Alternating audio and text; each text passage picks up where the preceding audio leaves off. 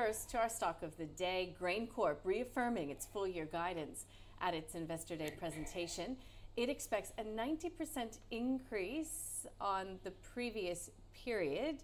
So I believe that's earnings. The company says it reflects its highly efficient supply chain execution and strong global demand for Australian grain, oilseeds, and vegetable oils.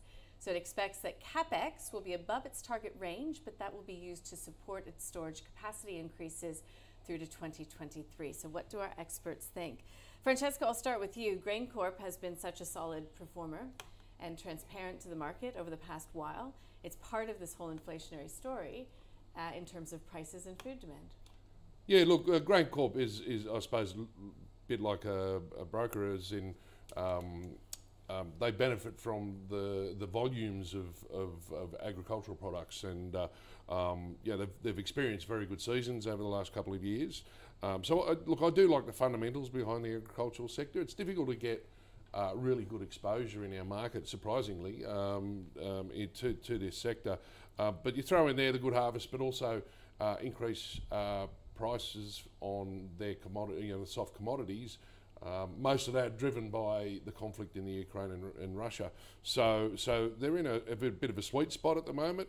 The share price has performed significantly well over the last 2 years, well outperforming the underlying index. So look, I think it's probably performed to its earnings, and I'd say it's a hold. We don't have formal coverage of it.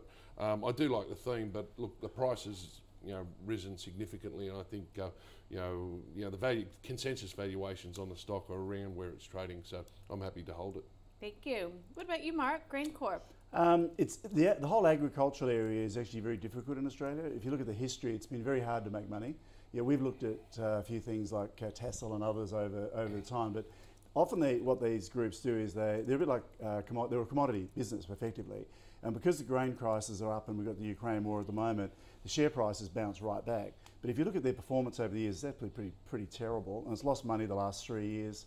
And it may make a profit this year, but when you're investing, unless you're speculating and trying to make a quick buck, we look at a 5-year horizon, and how do you predict where it's going to be in 5 years? The Ukraine thing could wind down in 3 months or 6 months, and then the grain shortage largely vanishes.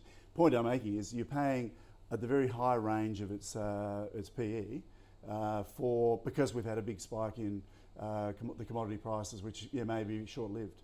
So as a business long term, we're showing it returning negative about 15% a year based on its long-term history. So and then they're spending more on capital. Great, so to be no interest to us at all at Teaminvest. Would you sell it if you had it and you'd made some money? Yes, I would. I would take advantage of the high record PE at the moment. There you go. That's the stock of the day. GrainCorp, one sell and one hold.